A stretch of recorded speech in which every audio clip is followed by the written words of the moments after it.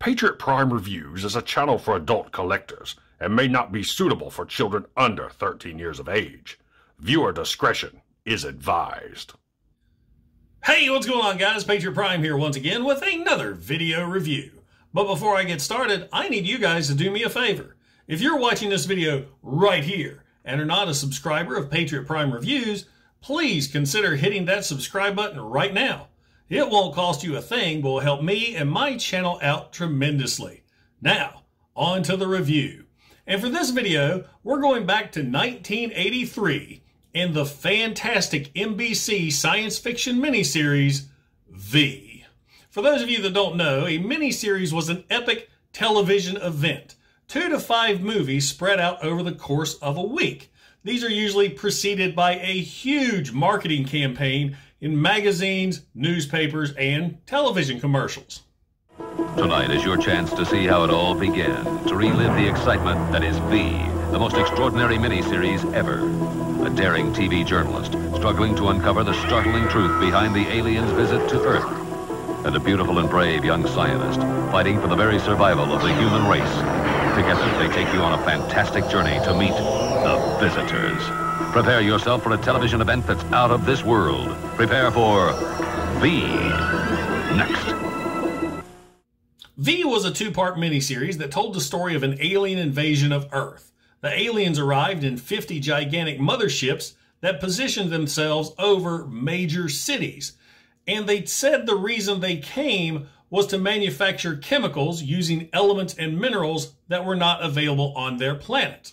In turn, the visitors, as they became to be called, would share with us their knowledge and technology. The visitors appeared to be human, but they had to wear special goggles to shield themselves from bright light, and they had this really cool vibrating voice. Thank you. Thank you. Thank you. Good evening to all of you. It gives us visitors great pleasure to be here this evening at these ceremonies. But before long, the visitors had infiltrated every part of our lives, our media, our government, and anybody who questioned them or spoke out against them disappeared. Sounds kind of familiar, doesn't it? In one of the most shocking moments in television history, it was revealed that the visitors were in fact reptilian, hiding behind fake human skin, and their true meaning of coming to Earth was to steal our water and harvest food. That food being us. I remember watching that scene, looking between the banisters of our stairway, because we had our TV downstairs in the basement, just shocked. I mean, it was amazing when that face was ripped off and you saw that reptile underneath. They've come to rape our planet and kill us. They are not who they appear to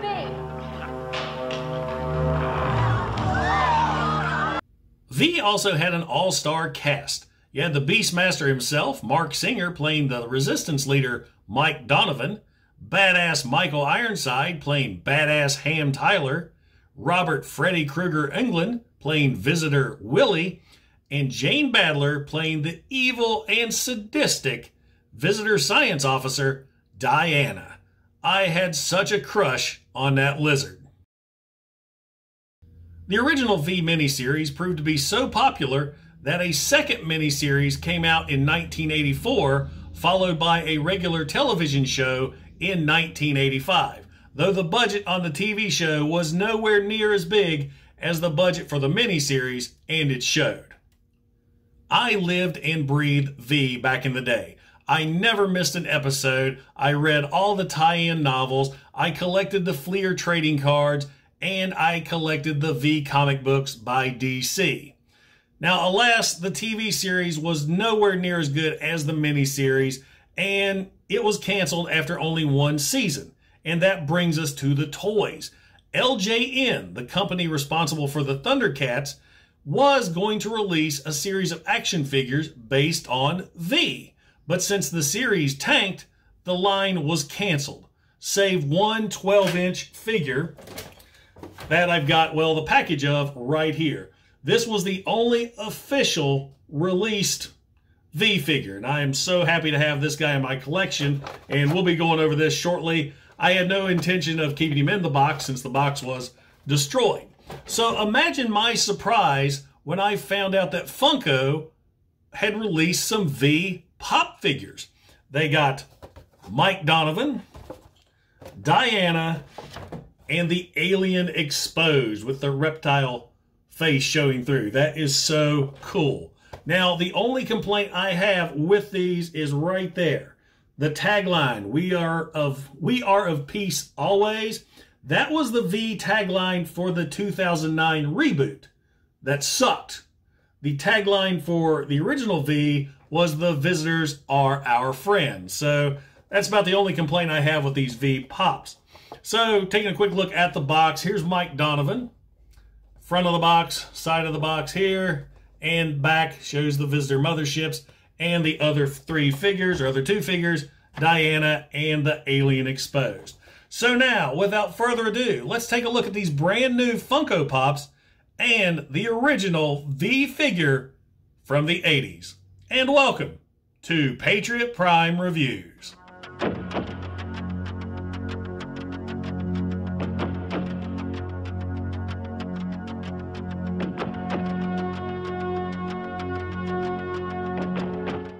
We'll kick things off by looking at the Funko Pop visitor figures first. And something I noticed as soon as I took these guys out of the box, I don't know why I didn't see it through the translucent plastic, was the uniforms are the wrong color.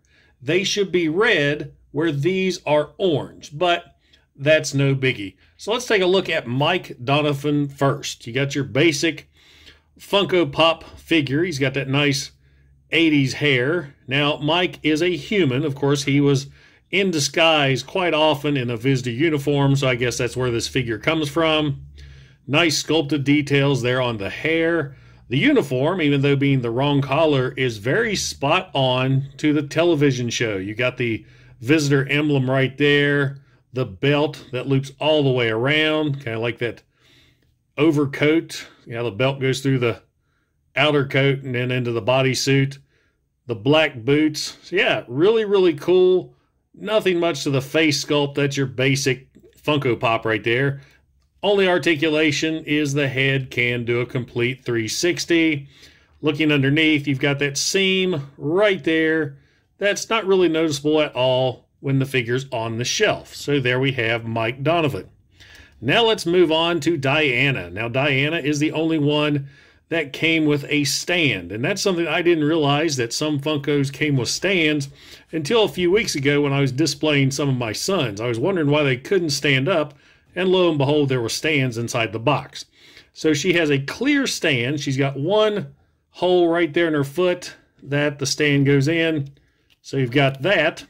She's also holding her favorite snack, a little guinea pig, and you got some paint that is off the guinea pig onto her hand right there. Or the guinea pig crapped himself because he knows what's coming. I love the glasses. The glasses look really good, just like the show. Great sculpted detail there on the hair. She's even got a barrette back in the back. I dig it. Really, really cool. Now, what I don't like about Diana, I noticed this in the packaging, is the seam for her head is right there up front where you can see it. And that looks really, really bad. I don't understand why they couldn't have done the same seam like they did for Donovan for Diana. I mean, that really stands out. Her head can also do a complete 360.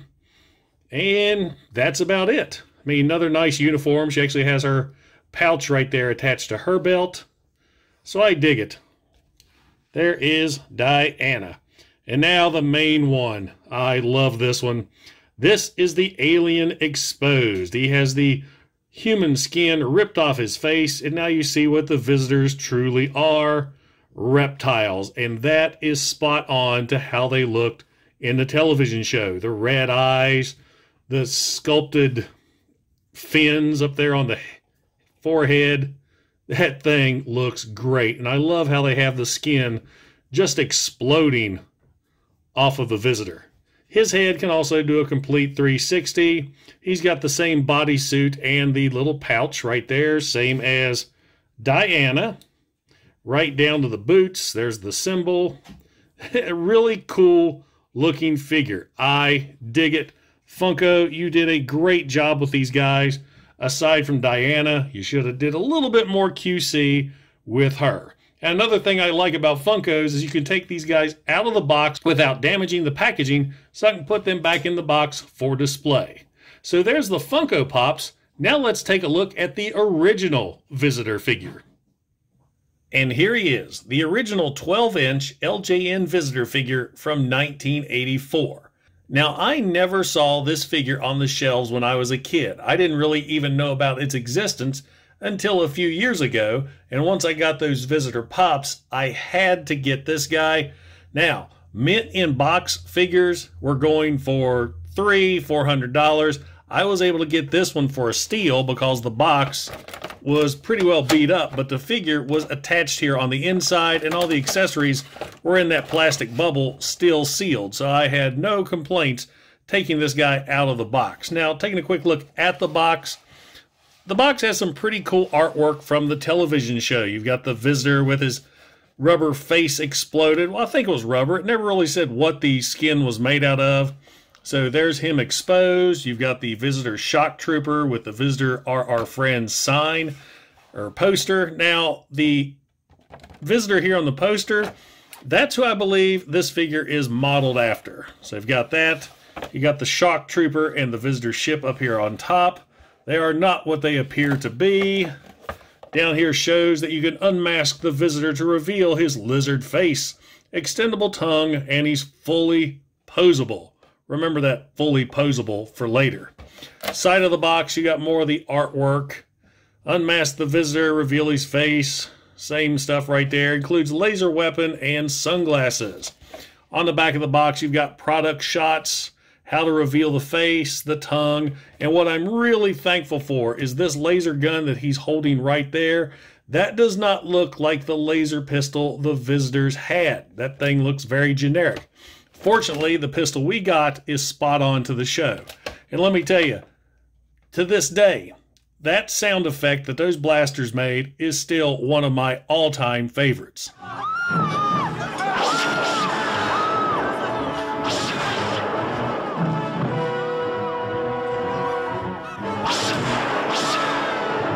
So that's pretty much all there is for the box. Let's go ahead and take a look at the Visitor himself.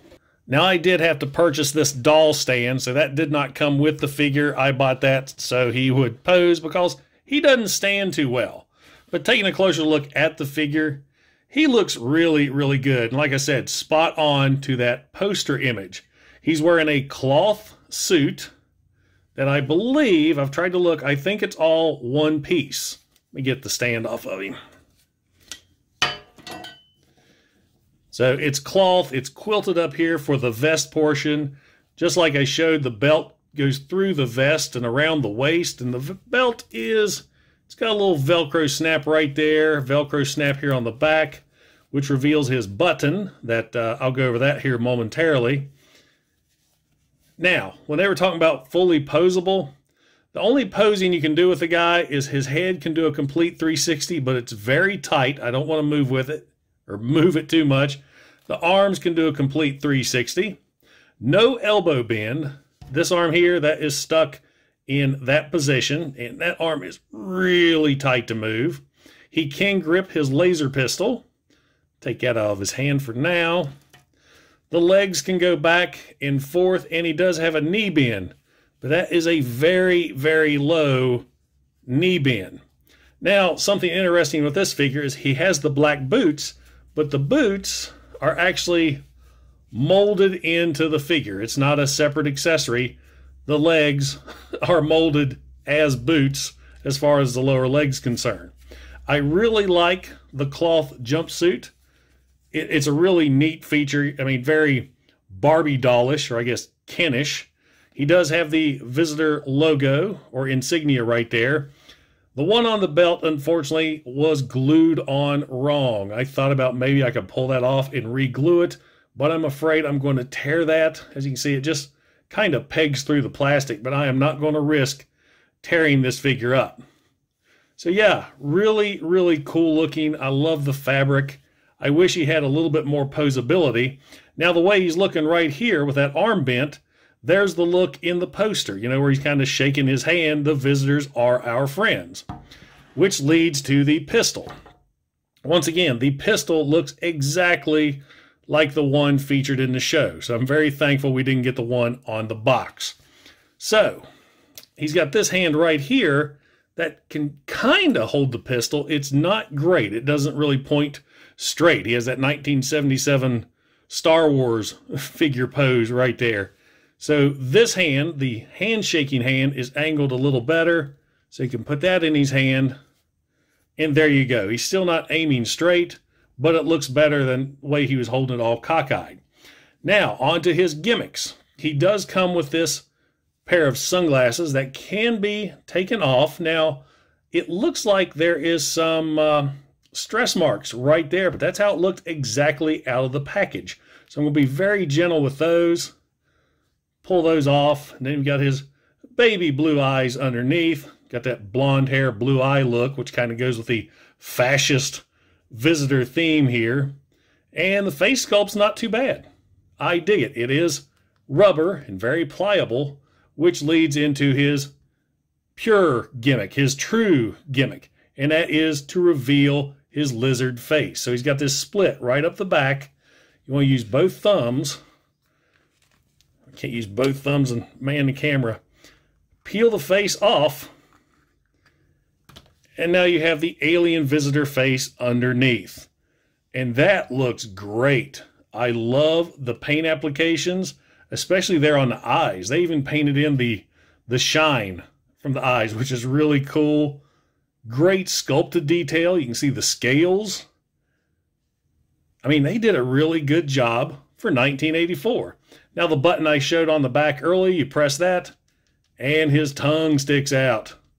That's cool. In the show, they could stick their tongue out like this and spit venom. So it was like a defense mechanism they had. So that is really cool. I dig it. Now, with the rubber head, there's actually a slit in the mouth that you can work the tongue and get the tongue through the fake human head there. So it's really hard to do. I'm going to do it later and I'll show you guys because I'm really afraid to mess with that tongue too much. I don't want to break it. But I love that. That is so cool. A nice flashback from my childhood. Let's go ahead and get him put back on his stand here. And there we go. I've got the reptile tongue through the human mask. And that took some work to get that to happen. Now the motion kind of works with that a little bit. The tongue tends to catch on the lip, but still a pretty cool feature. And there you go, guys, the official licensed figures from V, thanks to Funko and LJN. I am absolutely thrilled that Funko decided to do figures based on V, though I wish they did a better job of Diana as far as a little seam on her face, but still, it is so awesome to have V back. I mean, I love this series, as if you couldn't tell. And I really hope that these sell well and they make more. I would love to see the Visitor Shock Troopers or Martin or Willie, Ham Tyler. There are so many characters that Funko could do with this V series. Now, I picked these up from Amazon.com, and at the time I bought them, I mean, they just came out last month. They're only like $8.95 each. And I'll put a link to where you can get these in the description of this video. Now, as far as my original Visitor action figure, I love this guy. I have wanted one of these forever, and I'm so thrilled to finally have one. I'm going to have to make a special V shelf somewhere in here to have this guy displayed. Now, I'm not the biggest Funko guy. I have a few. I've got the Transformer Funkos and a couple Star Wars. But if you like Funko Pops and you want to see some fun reviews, my son Dylan has started his own channel, Dylan's Toy Box, and he is a huge Funko nut, and he's been reviewing quite a few of these pops. Now, it's a made-for-kids channel, so, you know, it is what it is. So, if you have kids or if you just want to check out the future of Patriot Prime reviews, check out Dylan's Toy Box. Also, I highly recommend, if you have not seen it, the original V miniseries. You got V and then V the Final Battle. The series, you could skip it if you want, but the two mini-series are fantastic. Now, some of the special effects really don't hold up today, other than the makeup effects. That's phenomenal. That still looks great today. But the story is where it's at. Now, as of this recording right now, you can't stream V anywhere, but it's available to buy on Blu-ray. And as the Funko Pops, I'll have that linked in the description as well. Now, guys, if you enjoyed the video, don't forget to like, don't forget to subscribe, and don't forget to click that bell icon to get notified when I upload new reviews. Once again, this is Patriot Prime, signing out. Hoorah!